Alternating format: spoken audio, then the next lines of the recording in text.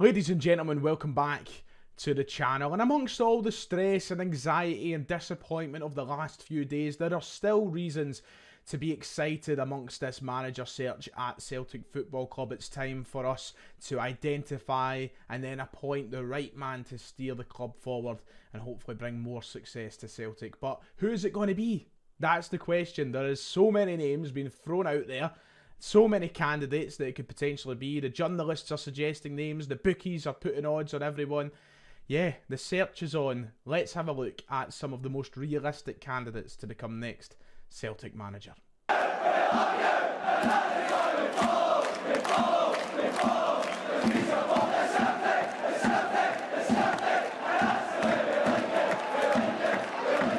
Like and subscribe if you haven't already. It would be much appreciated as we head into this busy time at Celtic Football Club. It's going to be hectic. There's going to be so many names, rumours. It's going to be one that's hard to follow, but I'll try my best along every step of the way to keep you updated on what's probable and what's not. And also, let's dream a little, you know, let's throw out some names that, you know, we could dream about, and maybe Celtic will ask the question too. But anyway, today we're going to sit down and I'm going to go over 5 or 6 candidates for the next Celtic manager, ones that I think are probably the most realistic, and offer my opinion to each of them. Some of them I would love at the club, some of them not so much. That's the point in today's video. We're going to see who I think could be best suited, and we're going to run through each of the candidates as quickly but as detailed as we can.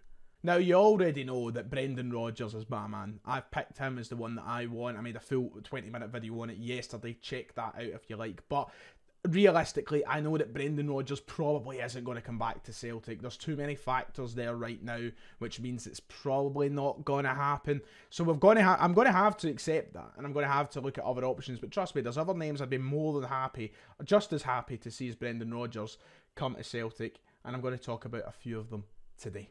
So as Fabrizio Romano would say, I'm pretty sick of him, actually. Pretty sick of him. I shouldn't bring him up. As he would say anyway, here we go. Here are 6 names who are leading the way in the talk of becoming the next Celtic manager. Enzo Maresca, he is the man who is leading the way right now. He's the bookies' favourite, and he's the most spoke about as becoming the next manager of Celtic Football Club. Why? Well, the main reason, his strong links with the City Football Group, of course. He's currently the assistant manager to Pep Guardiola at Manchester City, where they have had a fantastic season. They could complete a treble on Saturday should they beat Inter Milan in the final of the Champions League. But that City Football Group link, which seems to become stronger and stronger as the years go on here at Celtic, could it become even stronger with appointing Pep's assistant, Enzo Maresca? Now, he's only had one crack at senior management so far, and that was at Parma. At the start of the 21-22 campaign. Remember, he was linked with the Celtic job heavily when it was the summer of Postecoglou and Eddie Howe and all that was going on. Maresca was one of the names. He ended up becoming Parma manager. It did not go to plan. It went the opposite of good. And at the time, I remember when he lost the Parma job, I remember thinking to myself, wow, we've maybe dodged a bullet here. He managed 14 games with Parma in Serie B. And he won 4 out of 14. Not the greatest. It didn't go too well. Now, you obviously need to sit there and go, okay, was it the kind of job where he was going to walk in and succeed straight away? Was it going to work? The team was in a bit of a nick. They were in that division. You know, it's not like it's fair to judge him off of that one job. But so far, his dabbling into management has not gone to plan. And for me, I would be very underwhelmed if we give him the job. I'm not going to beat around the bush, even though he's the favourite. It's the last guy I want right now. I think that just because he has City Football Group links doesn't mean that he necessarily has to be the next Celtic manager. Look, it went very well with Ange Postecoglou. Ange Postecoglou is very different. He was manager of, you know, a J-League winning side, an Australian League winning side, the Australia national side at the World Cup. Maresca doesn't have that same pedigree behind him. And just because he's assistant to Pep Guardiola as well doesn't mean he's going to be an automatic success anywhere. Now, he could come up and he could play good football here, but is it going to work? I'm not so sure because there's no evidence of that so far. And I think that's a risk. That's a gamble. I just think that that's a very lazy argument. Oh, he's assistant to Pep, he must be good. It's the reason he's assistant. He's the Dwight Schrute of the operation here. I just don't really buy into the whole Maresca stuff right now. I think the biggest benefit of getting Maresca would be the style of football. And that's it would be very similar to what we had under Ange Postecoglou. It wouldn't take too much playing about or altering what we do. He could come in and there could be that consistency in what we've done over the past 2 years. Is that worth the sacrifice of maybe a manager who has more experience and someone who's ready to come in and be used to the pressure of managing a football club and winning games? I don't necessarily think so, but he is the favourite right now. Let's move on to the people's favourite, Kjetil Knutsen of Bodo Glimt. He is the one that most people want. I've done all my live streams, all my videos, and through all my tweets as well. In the comments section of each of them, there's one name that stood out the most amongst them all, and that's Kjetil Knutsen. He is being suggested by so many Celtic fans for all the right reasons. He is someone who I could truly get behind if he becomes or emerges as the favourite for the job. Will it be Knutsen? Being realistic, I think we've got a job on our hands if we were to convince him to be Celtic manager. I think it's one that's worth going all in on, and I think that if we could give him the assurances and the backing that Ange Postecoglou would have got this season, or any other top manager would get this season, I think he's someone who we could maybe convince to come to Celtic, but it's going to be a tough challenge. Ajax are interested, and let's be real, Ajax is probably a more attractive job in the grand scheme of things. It's another club that's huge, they're massive, they're in European football all the time, but they probably play in a division that's slightly better than ours. They have a better chance of doing stuff in Europe. You know, they've made it to the Champions League semi-finals and Europa League finals in the last few years.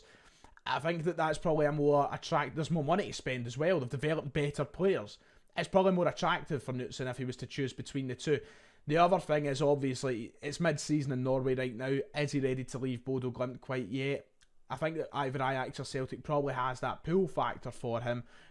But he might want to stay there. Who knows? It might be a tough one to try and convince. He absolutely battered us when Celtic took on Bodo Glimt last year in that Conference League tie.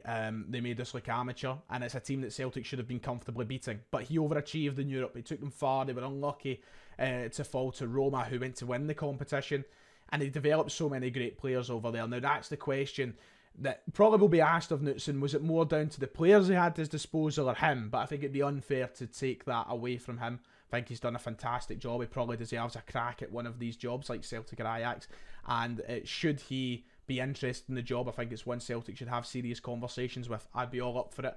I think the style of football, once again, is one that would be attractive at Celtic Park. One that we could easily kind of gel into if the players to our disposal. Not the exact same as Ange Postecoglou's, but not miles apart either. Attacking football is what we need, and I think that's what you'd get with Knutsen. And he is one of the most realistic options should we choose to give him the backing that we gave Ange, as I said. Davy Moyes, good old Moyesy. Give it Moyes, it's the end of the season. I would never, ever knock back David Moyes as a potential Celtic manager. Would he be my first choice? Probably not. Now, this is very dependent on what happens with his future at West Ham tonight. He has the opportunity to make it's the biggest game of his managerial career. It's a European final, a chance to win the Conference League against Fiorentina. It could very much determine his future with West Ham. If he loses it, he might get the chop. If he wins it, his future's probably in his hands. There has been talk of him wanting to leave West Ham. There's been talk of him in recent years wanting to come back to Scotland. This could be a golden opportunity should he be one of the top names on the Celtic board's list. Now, I understand he might not be the most attractive option on the planet.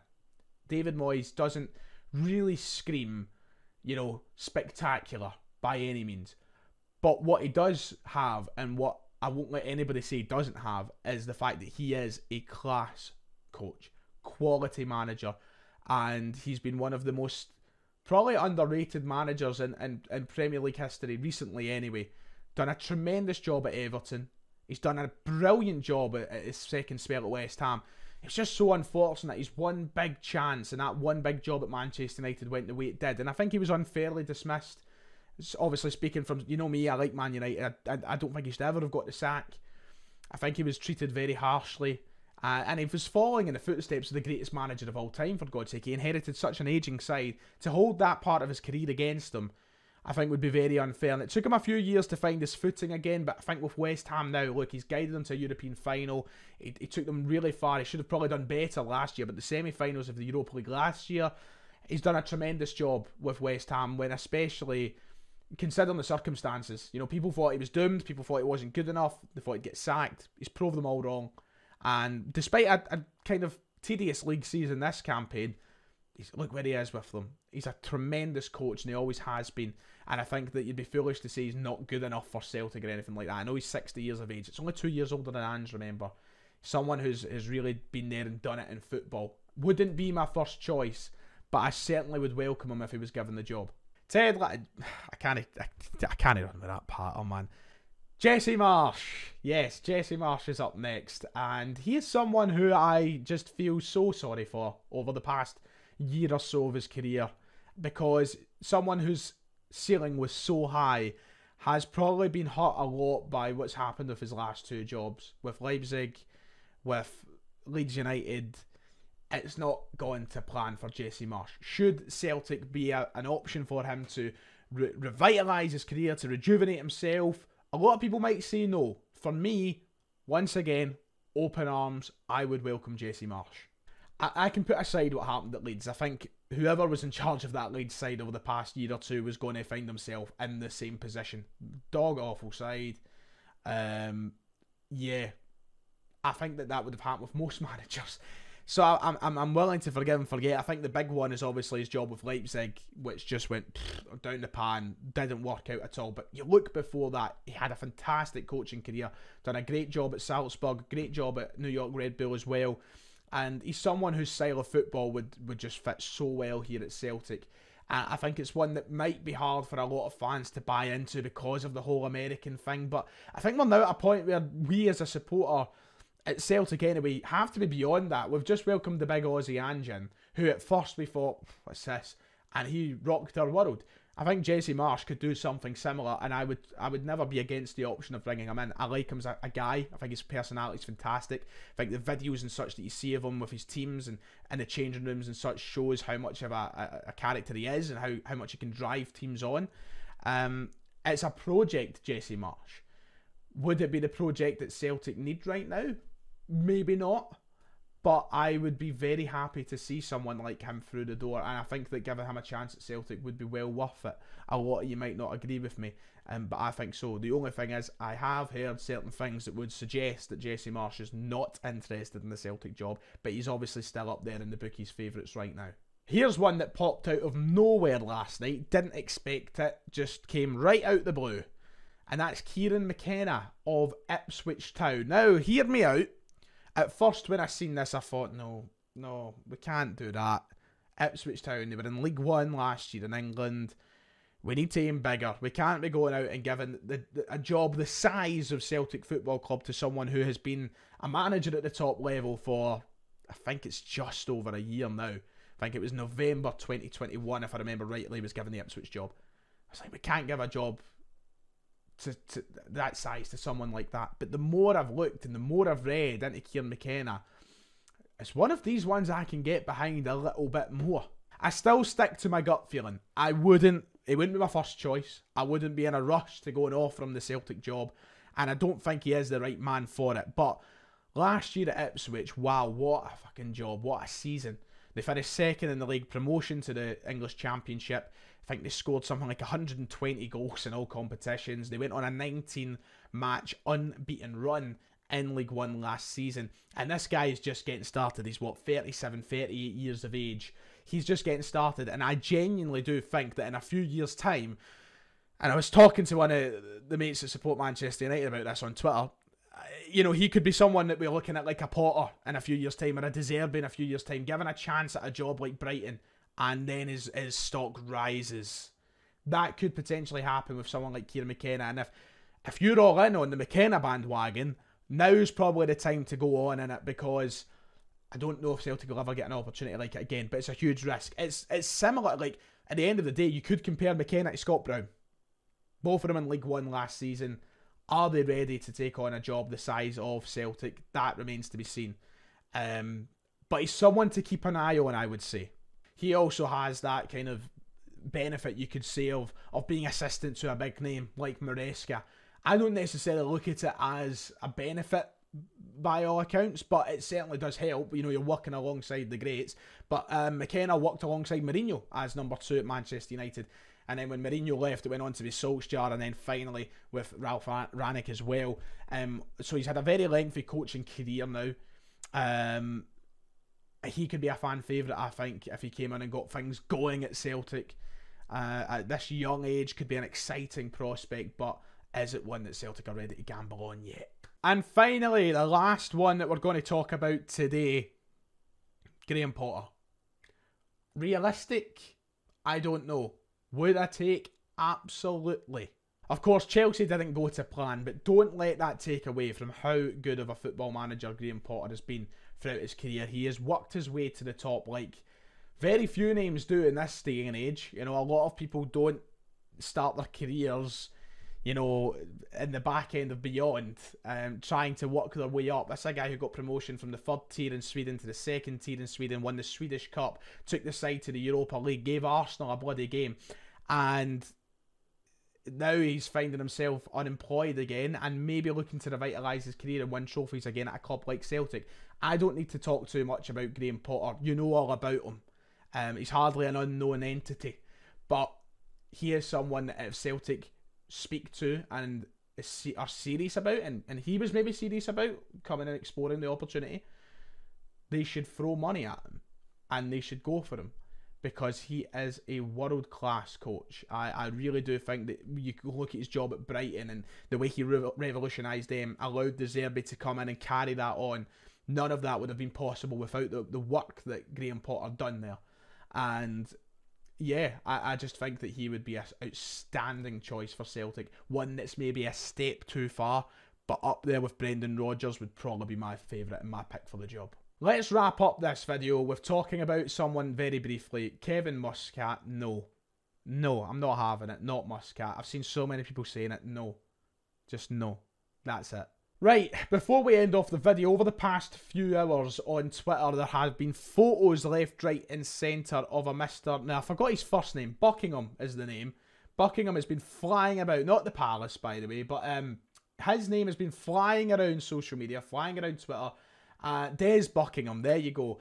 And he could be a shock contender to be the next Celtic manager. You might think to yourself, Ryan, who the hell is Des Buckingham?